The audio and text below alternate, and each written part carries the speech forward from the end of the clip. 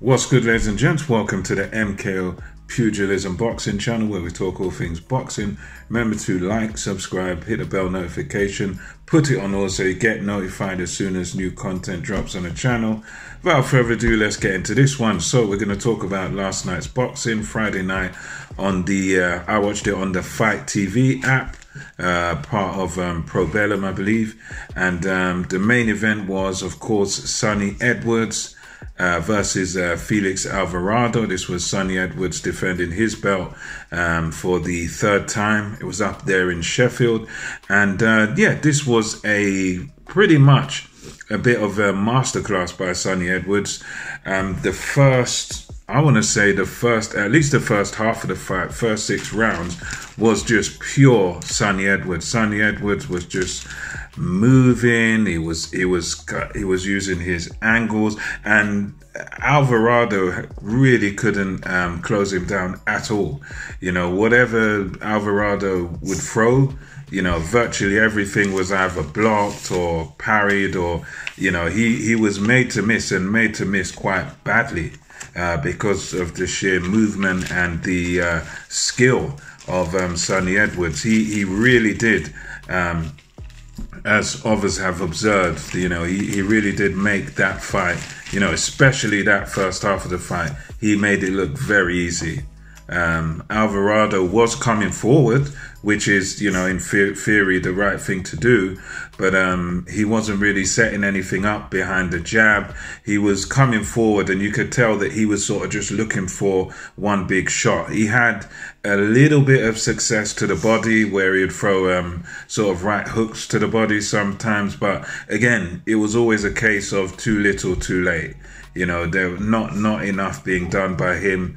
He couldn't really, he would try to get in Edwards' face, but he just couldn't really cut him off, because every time he tried and get in Edwards' face, Edwards would move over to the right or move to the left, or, you know, goad him in to throw a shot and then make him miss. And yeah, it was just pure, you know, boxing excellence by Sonny Edwards. Especially during the first half. Alvarado managed to sort of come back into it around, I want to say around 7, 8, and 9, around that sort of time. Alvarado had a good maybe 2 to 3 rounds in that period. But then after that, Edwards just sort of took back over, and it was just more of the same. He was just coasting, goading Alvarado in.